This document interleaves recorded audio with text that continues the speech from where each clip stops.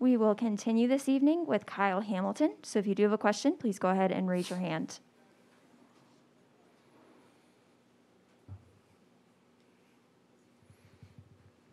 And Kyle, your first question will be from Tyler James. Hey, Kyle, can you talk a little bit about the day the defense had and how important it was for you guys to get some of those turnovers and how much that can maybe carry over to the end of the season? Overall, I think defense had a great day. I think we showed up. We showed up when we needed to. Like you said, turnovers, big plays by Ade, Dalen, Wu.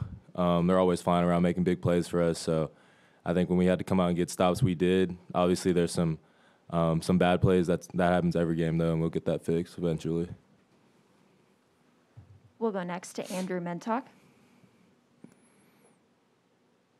Can you talk a little bit about the play of Clarence Lewis? He led the team in tackles, and not just today, but I guess what he's kind of done to get to the point where he's playing so well as a freshman. Right. I mean, there's times I forget Clarence is a freshman because he just carries himself in such a mild manner. He goes about his business day in, day out, never complains, always does his job, and he came in like that. Since day one at camp, you kind of tell he's kind of different, his demeanor, the way he plays. He's obviously very talented. And today I think they were trying him a lot on the edge with a lot of hitch routes and everything, but he was down in the ball, doing a great job in coverage and stuff like that. So he's a great career ahead of him. He's only getting started. We'll go next to Eric Hansen. Kyle, you only have one season to compare it to, but what was it like playing a conference season this year rather than independent? And what's your thoughts about playing for a conference championship in a conference championship game? I think one thing that's a lot different than our schedule from last year is this consistency of the offenses and just the type of offenses they run just from week to week.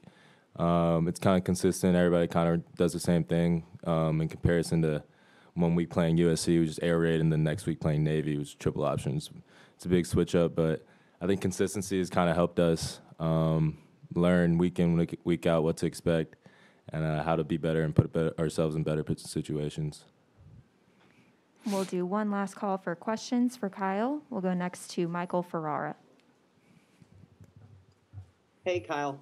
With you being a sophomore, Dalen, Jeremiah, on defense are being seniors, and, Ian on offense. What did those guys or anybody who's a senior in this class, how would they impact you in your Notre Dame career?